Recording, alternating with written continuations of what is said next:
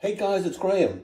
Again, I wanted to come up with a simple method for drilling the holes in the U-channel extrusion for anyone who just has the minimum of tools available to them.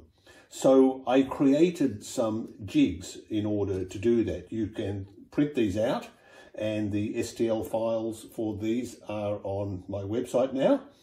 And the first one is to drill the row of bottom holes for mounting the rail itself. The way you would do that is you would insert that and slide it into the channel.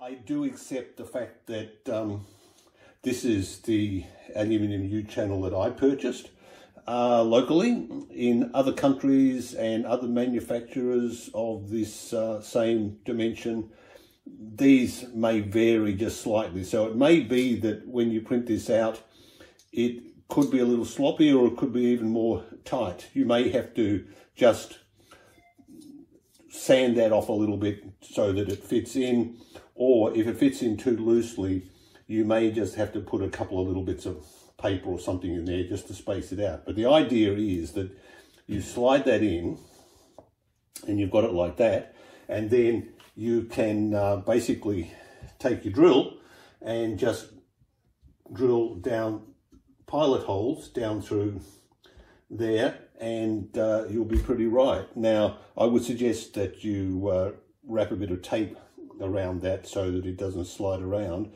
The holes that I've programmed in the STL file for these is 2.5 millimeters.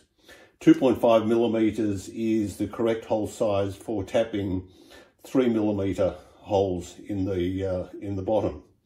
So the next part of the process is, once you've got those done, this is the piece for the side holes. And what you do is you sit the U-channel on top of that, and you know you've got it the right way around because the height of that will be the same as that. And again, put a bit of tape on it.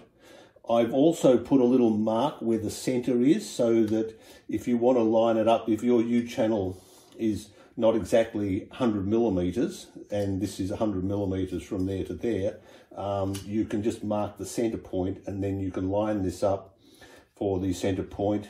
You could even take a couple of little clamps, get this in position, so once you've got that lined up, you could put a clamp in there to clamp that into position, and then you can go through. Again, these are 2.5 millimeter holes just as pilot holes, so you could drill those in and put those holes in there.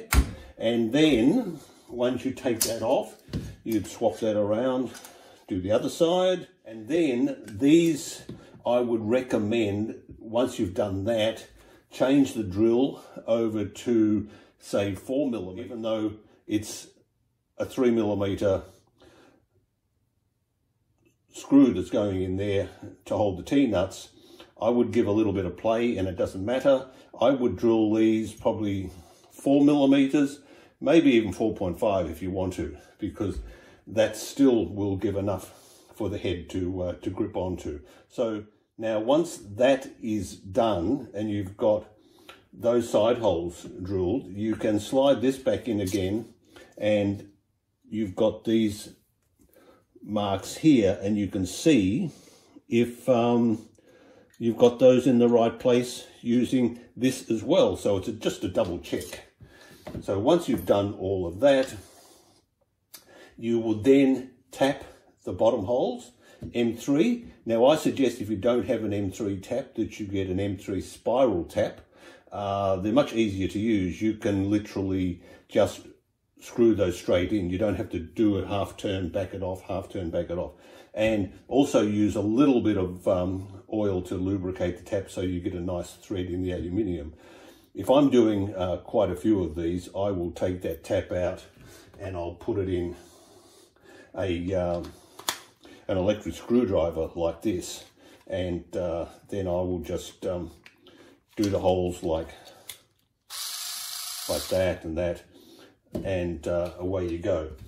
Now, once you've done all of that, this is just a short bit of rail I chopped off. You put that in there. The holes in the rail here, I've measured them, they're around 4 millimeters. So actually just a fraction less than 4 millimeters. A 4 millimeter screw won't get into it. So you're going to use, as previously advised, M3 screws into there. And I suggest stainless steel screws.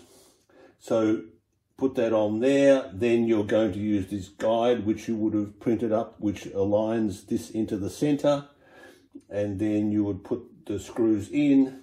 If you've got, I suggest 2 of these, 1 at each end, and then put the screws in. Because this, without the guide, that still would have a little bit of play, so put that in.